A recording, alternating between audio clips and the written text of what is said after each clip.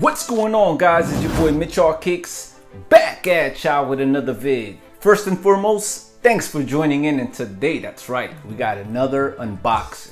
Now, this one was long overdue. With plenty of room behind me, I think it was finally time to add a Jordan 9 to the collection. But check it out, before we get started, like always, I want to thank those that are subscribed and have been participating in the comment section below. Salute. Welcome back, I greatly appreciate it. Now, if it's your first time watching, consider subscribing to the channel. We welcome all with open arms, turning on those notification bells. That way you know exactly when I'm dropping my next one. And while you at it, go ahead and smash that like button.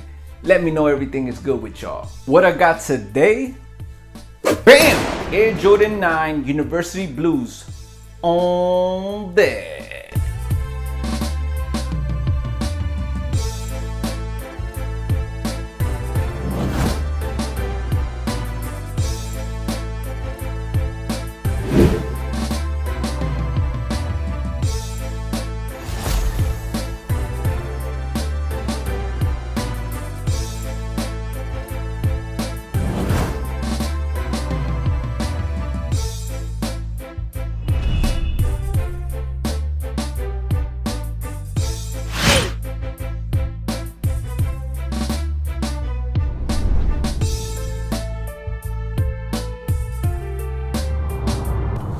These released December 5th for $190 US. With a surprising Flex App W on Foot Locker, I must say my luck on these reservations apps hasn't been all that great this year. But luckily for me, these weren't as hyped, therefore I was able to secure a easy W. Comment down below, let me know, how has your Flex experience been? Oh yeah, coming in a classic black and gray box. Our label reads Air Jordan 9 Retro, and our official colorway is white, university blue, black with a size 9.5, my size of course. So as we take a quick first look, comment your initial thoughts about these. I do think they come off quite nicely with the nice subdued NYC colors that really elevate this 9. It's simple but yet pleasant on the eye. Jordan Brand executed this one pretty well, and since I'm lacking on 9s, it was a cop for me.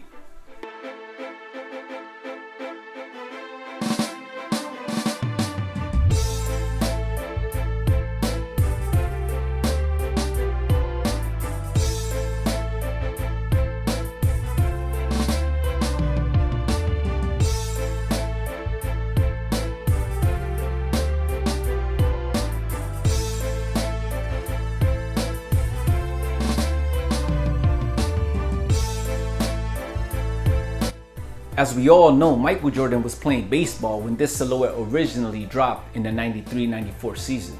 And because of that, many have their opinions about the Jordan 9 popularity, which is understandable. With all these upcoming hot releases, I want to know if you guys still went after these or are you saving for something else? Comment down below. So as we dive right into it, we have our midsole that has an interesting black nubuck material that has this glitter-like texture that I'm really actually digging. And right under that, there's this black matte. Even though we have a black against black, I like how both finishes complement each other and add that other dimension to the shoe. And right above that on our upper is pretty much made of an average white leather base. A soft mesh tongue against black laces and Air Jordan lettering in university blue on top of the tongue. We can find nice touches of a university blue on our lower portion, on our midsole, and flipping to the heel we can find a round Jumpman logo in a very nice 23 stitch thin that comes off clean and uncluttered.